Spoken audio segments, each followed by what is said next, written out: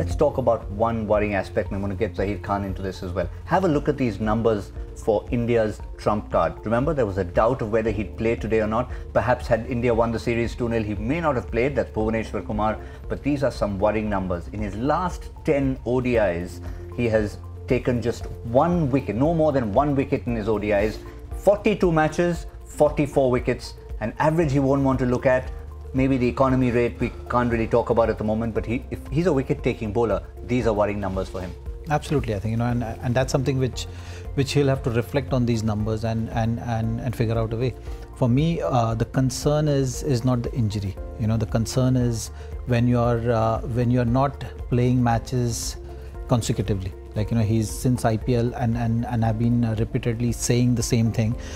He needs to figure it out in consultation with the right kind of doctors and physiotherapists, and the management needs to take notice of this because what's happening is it's the same kind of injury which he's been carrying, and sometimes it's just best to go away from the game, let it recover fully, make sure that you're 120% fit and then come back.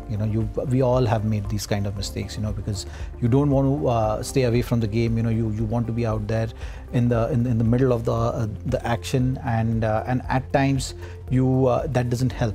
So it's very important that you go back to the basics, figure out things which are required at that particular time, because when you're having this stop and start kind of a process, it doesn't really give you confidence, and once at this stage the confidence goes, it's very hard to deal with things. You clearly saw today that the lengths which he's been bowling is not the Bhuvneshwar Kumar which we have seen. He was clearly on the shorter side. The difference, I would say, in today's game in terms of seamers from both the sides is the lengths which they've been bowling.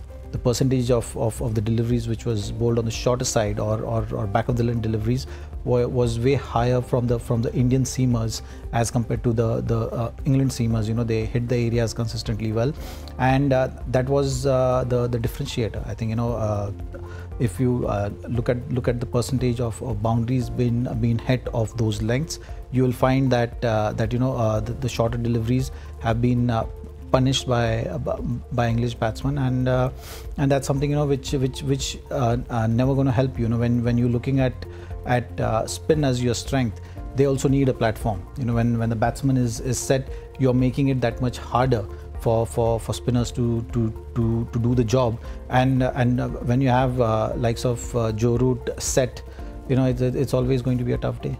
Certainly is. And again, if you look at those numbers, I know I said you ignore that economy rate, but even there, the likes of Chahal and Kuldeep and Bumrah are all well below that in that similar period. So it is a cause for worry, and you could sort of see it in that rhythm. When he's on song, there's a certain rhythm about him. No, I wanted to ask Zaheer this: it must have happened to you in your career at some point. Who made that call? Did you make the call? Or did a senior member of the Indian cricket establishment said, you need to rest for a while, go away from the game? Who makes that call in Bhuvi's case? Is this completely in his head and he has to do it, or is it a Kohli?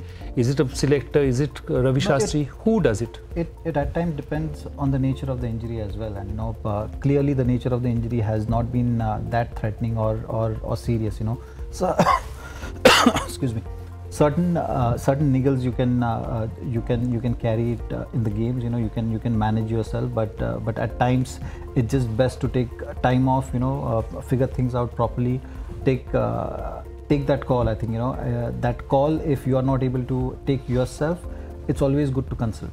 But the calls usually which are taken in these kind of things is usually a collective decision. As individuals, sometimes you need to identify things.